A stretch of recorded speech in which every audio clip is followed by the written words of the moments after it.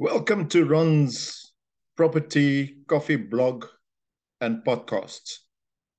Today I'm doing a podcast on how to become a real estate agent you always wanted to be. Doesn't matter in which country you are. The first thing is obtain your FFC license, your real estate license.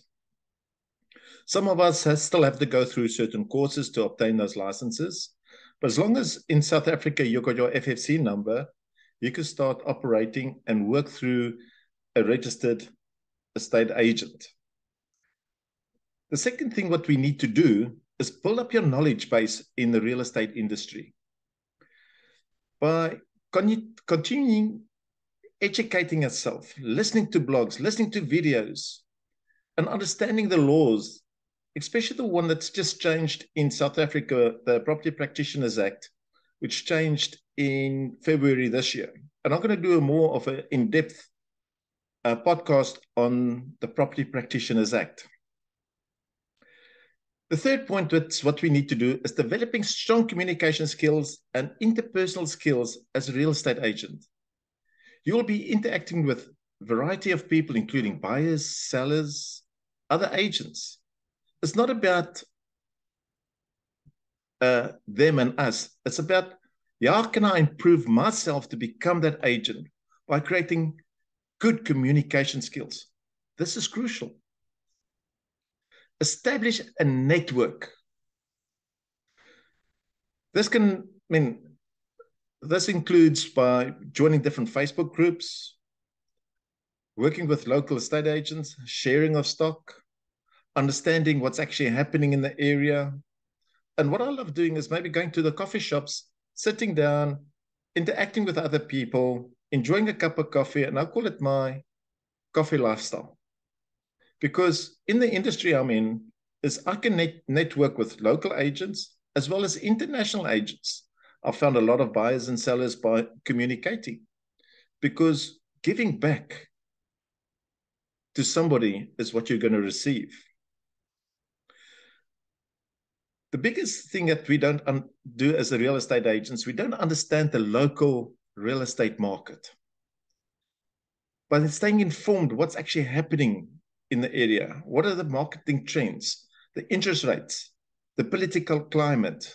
To give you an idea, here in the Western Cape, there's about 3,500 people from overseas immigrating to the Western Cape, and 700,000 people immigrating, or which we call semigrating, from KZN and Gauteng in the last year or so, because of the violence, the political unrest, the floods, the beaches being popular, the beaches being filled with pollution.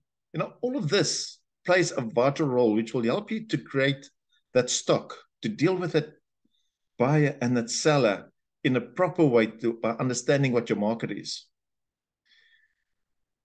My key to one of the things is in real estate, and I'm going to go more in depth on this as well, is be ethical, honest in your practice. As a real estate agent, we have to take full responsibility. We need to listen to what your client wants and how we can help them to grow their portfolio. I'd say we apply the LORD approach. Now, what is the LORD approach? The LORD approach is location, occupation, recreation, and dream. I use this a lot in my social media platforms, but I also use it when I sit with a buyer and a seller. Why are you selling? Where do you want to locate to? What is the reason? What is your dream? What is your dream property? What is your hobbies? As you see on my back screen, I've got kite surfing. I put it there on purpose that people understand. A lot of people moving down to the Western Cape loves kite surfing. You've got a lot of overseas people coming here. We've got the blue chip beaches where people can enjoy the winds and have that fun and have that lifestyle of having fun on the Western Cape.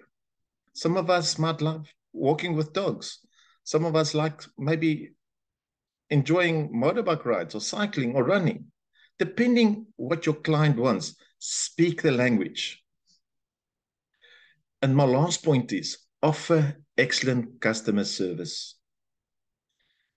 Be responsive to all your clients. Doesn't matter if it's a buyer or seller. Send them a weekly email. Show them how to achieve their goals. By doing that, you're going to achieve your goals. And one of the big things is just listen. Understand empathy. You know what? Most of us just want to sell. My slogan is people buy from people. This will help you to grow your portfolio. By following these steps, by working on yourself, by improving and growing as an agent, become more successful, more respectful. You become more of a professional. So why don't you join me in my next episode or my next podcast where I'm going to talk about empathy, how to deal with that